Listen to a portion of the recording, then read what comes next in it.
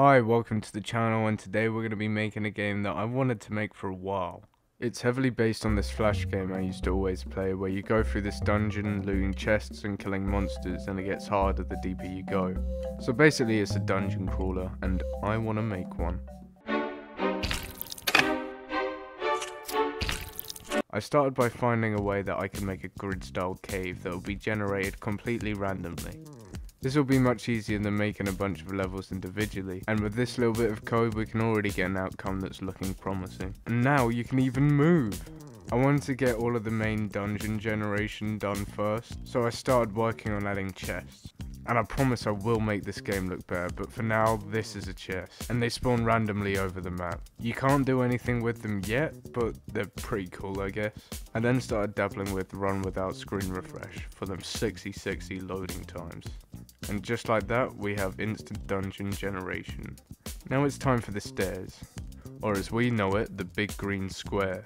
It's going to be at the end of the dungeon and allow for transportation through levels. Now if we go up to it and press E, a little menu will come up and ask you if you would like to proceed, and we can either click no to go back or yes to generate a new level. And then I discovered that you go down a few levels and then the scratch gods break my game because for some reason they have a clone cap. But what I don't understand is that the amount of clones that existed at one time never actually exceeded the limit. But for some reason Scratch still said no.